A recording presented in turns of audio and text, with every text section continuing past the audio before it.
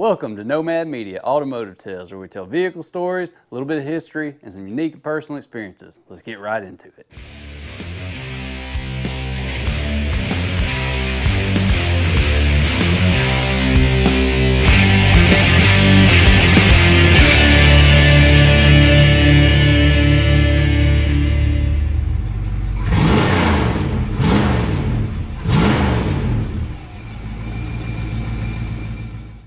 So today we have Joel Herring with his 1967 Harley Davidson FLH, and we also have him here with his 2012 Harley Davidson Ultra Classic.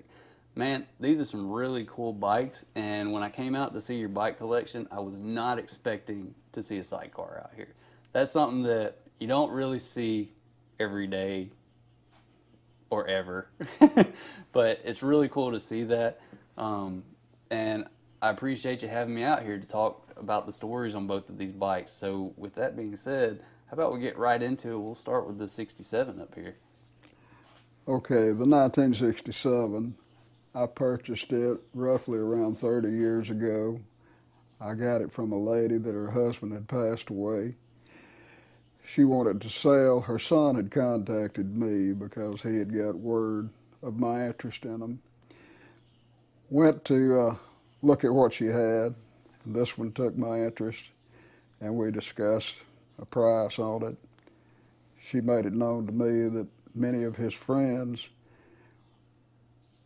did not really seem concerned with his death as much as they seemed concerned with what he had. Ooh, that's not a good way to be. Like, that's pretty low for your friends, but you know, continue. I'm sorry. Yes, it could be. Yeah.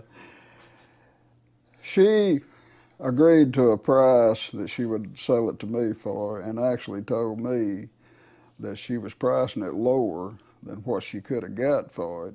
But for that reason I just stated, we agreed on a price that I was happy with and she was happy with. Mm-hmm. So I purchased it, brought it home. I pulled it to the shop, hadn't run in about 5 years, got it running. Took it down the road I live on a couple of times, pulled it back in the shop, stripped it down to the frame, and began working on it. Took me a few years to get it where I've got it today. Mm-hmm. But I'm well pleased with it. I recently bought the sidecar as an addition to it because I've always had an interest in them. Mm-hmm. And it's a project, but it's a labor of love, I guess I'd say. Man, it's a cool project nonetheless. Like, you've pointed some things out to me. You got a little bit of body work on it to do, and yes, it seems to be minor, but it's going to take a little while. It's, you know, this part is new to me, so it's a learning process for me. Where'd you find this car at? Where'd you find this? I went to North Carolina to pick it up. I found it on Marketplace, and once I saw it and saw the pictures of it and contacted the fellow that had it, and he said, well, I've got somebody looking at it, but, you know, it's pending. I said, well, please let me know if you don't sell it, because I'm very interested. Well, about 2 days later, he messaged me. He said, it's available. So I contacted my buddy, and we made a trip up there and back, about 1,000 miles round trip, and picked it up and brought it back. It's amazing what you can find on Marketplace these days. Sidecars, like I've already mentioned, like I was not expecting to see one when I pulled up here today. Quite literally the only sidecars I think I've ever seen. Now, granted, I guess this would be considered a classic bike at this point. Yes. But, yes. You know, granted it's still going on a classic, but for someone that doesn't know bikes as well as he knows cars or something like that, I look at this bike and I'm like, this is something that I would ride. Like, this is a really good looking bike, and I would not know it is 50 years old. You know, I would never know this is 50 years old if you didn't tell me. And the sidecar is like the only bikes I've ever seen sidecars on are museum pieces. But like, I think I've seen some at the Athens Square when they had a big show up at the Athens Square, and they had a bunch of bikes up there. But these are like pre-war bikes. So it's like, you know, they look like bicycles essentially, but with a sidecar, and it's so thinking about this, going on to this, it's like that blows my mind. I think it's one of the coolest things ever too. Like I mean, that not really needing to be said, but I think it's just cool as crap that you have the coolest thing ever that you have a sidecar. Well, I've always had an interest in them. I always thought I would like to try and see if something would maintain my interest. I believe it will. My dog might be happy. She might be tickled to get a ride at it when I get it completed. But that's the main thing for me, is just something to do, a project, and, of course, I get it set up right. I'll take it to a few shows, do some rides on it locally. And So as you mentioned to me, this isn't your long trip motorcycle. Like that's what the ultra classic is that's for. correct. So I have taken long trips on this one, but it's been a while, and what I travel like that now, I've got something a lot more comfortable. right. So this would probably be more of a, God forbid, a trailer queen when it goes to the big shows. Yeah, like But Daytona or something of that nature. but when it's a local thing, you'll take it. Yeah. You'll just ride it. Then Yes. it's not. It's a run and driving bike. It's Yes, just. it is a running, driving bike, and It's not the most comfortable you have in your arsenal here, though. well, to be honest, it's pretty comfortable for what it is. I said the most comfortable. I said the most comfortable, and I'm talking about what you have. Yeah, So yeah, there's a difference. There's definitely a difference. But I've been riding them all my life. It was a passion of mine I never could get away from. right. And I like the cars too, but the bikes have been my number one passion, I guess, throughout. I'm gonna have to come back at some point in time and talk to you about the cars too. So Okay. definitely stay tuned if you like old Joel here, because he's got a nice car. Not gonna spoil it for you, but I'm pretty sure there's something right here you can look at that might spoil it a little bit for you if you can see it. But sorry, back on the bikes though. This one's cool. This blows my mind. Like not being a bike guy, but. Let's move into your other bike here and get some of these stories too. Like, so this one you say is your cruiser. So you've driven this one around a lot further than this one's probably went. And I think you mentioned the mileage, which I don't quite recall. I've got around 77,000 miles on it. It had 27,000 on it when I bought it. So you definitely put your miles on this bike. Yes, I've done more than one cross-country trip on it. And we did 5,300 miles on them last year, me, my son, and a couple of my friends, and that was a good trip. In 2020, we went up the East Coast, and that was during the pandemic situation. So that was a kind of a story in itself as to what we run into on that trip. Kind of hard to find a place to stay, food to eat, things of that nature. But we went all the way up to Maine and then cut back down across New York into Ohio and back home from there, which was about half the trip we intended on doing, but because of the situation, we cut it short and decided to reschedule when things settled down. What were some of the things you were running into during Well, that time? Like, because I mean, when you're on a bike, it's like, it's just you. Well, for one thing, for instance, we got into the state of Massachusetts, and we had to turn around and backtrack to Rhode Island to even find a place to stay for the night. We were going to spend the night in Massachusetts, but you could not stay there during that time unless you was an essential worker or you was willing to quarantine for 14 days. So we run into that, here and there, and that kind of put a damper on the trip because we were seeing some beautiful country and so forth. Come across the Chesapeake Bay and all that, and Virginia Beach. And what would you, on the Chesapeake Bay, I hear that from time to time, what is that view like?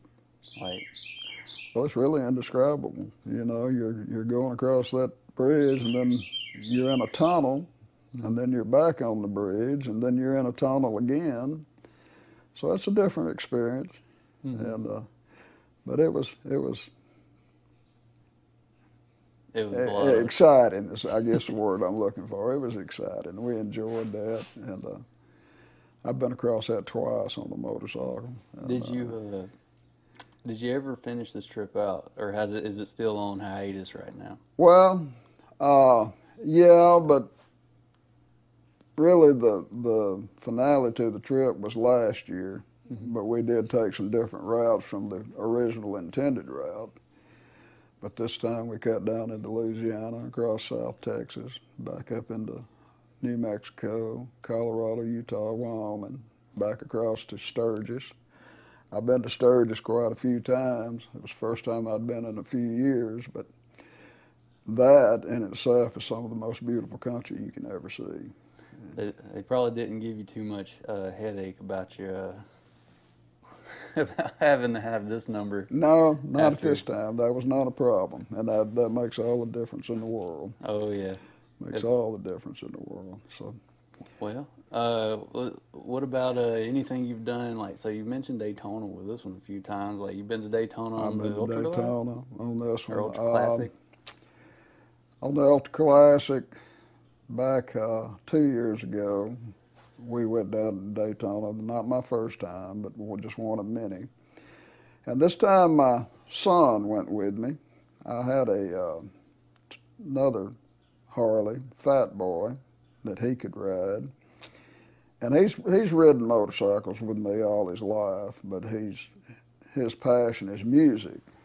But this time he went on the trip with us and done very well. I was a little apprehensive, you know, as your son, you're going to be. And just wondering, well, hopefully nothing will go wrong. And it didn't. He rode it like a champ. You know, he really surprised me how well he rode it, how careful he is. And we got down to Daytona. This old 67 will be his someday. But at that point, we was in Daytona, and he was talking about how much he liked the bike he was riding. And I said, well, his name is Christian. I said, if you really like riding and you want to get into riding like I always have, you need to be on something that you know you can depend on. He agreed with me on that. Well, we got down there and I got talking. He got carrying on about he really liked the bike. So at that point, I made the decision to let him have the bike, and it's his now. And he loves it. Still drives it? He still drives it. He loves it. He went on a trip last year with us out west, cross country. He's been to Daytona on it twice with me, and I'm proud of him. I'm proud of him. I couldn't ask for a better son, and I've got 2 daughters. I couldn't ask for better daughters also. But I'm glad to see him take up the passion that I've had all my life, and but I don't want him to get away from his music because he's good. He's very good at it. So what's his name and everything? So if anybody's interested in checking out some of his music. He is Christian Herring, and he's a guitar player, and he's one of the best. So he's been playing music. He's 26 years old. He's been playing guitar since he was about 10. And he didn't get it from me. He picked it up and run with it, and that was that. I'm not saying it because he's my son, but he's extremely good. Man, that's really awesome. How about we get to hearing these 2 beautiful bikes roaring? You know, let's get them crunk up. Sure.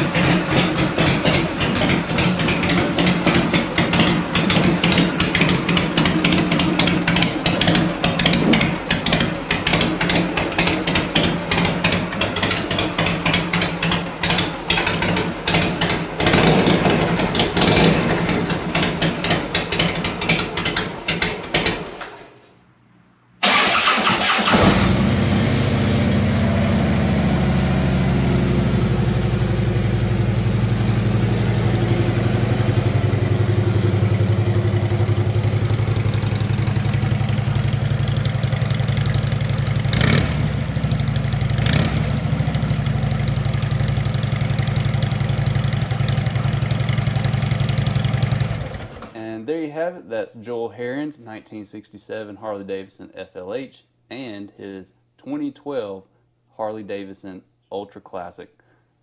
Man, these are some beautiful pieces of machinery. I can't wait to see the sidecar on the side of this bike. Like, this is going to be so cool. But these things are nice as is, and thank you so much for having me out here to talk to me about your motorcycles. Is there anything you would like to say to anyone that might be watching this video? Well, I appreciate your time. And if you don't know anything about motorcycles, try it. You won't regret it. And you know, that is awesome, because like when people don't know something about it, trying new things, they tend to like them. But man, thanks for having me out here once again. I greatly appreciate it. Thank you. Thanks for your time. And with that, I'll see you in the next one. Peace.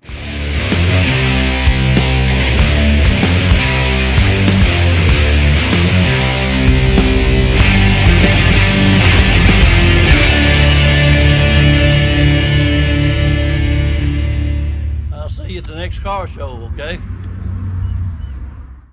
All right, guys, that's going to do it for today. Be sure you like, share, subscribe, and I'll see you in the next one.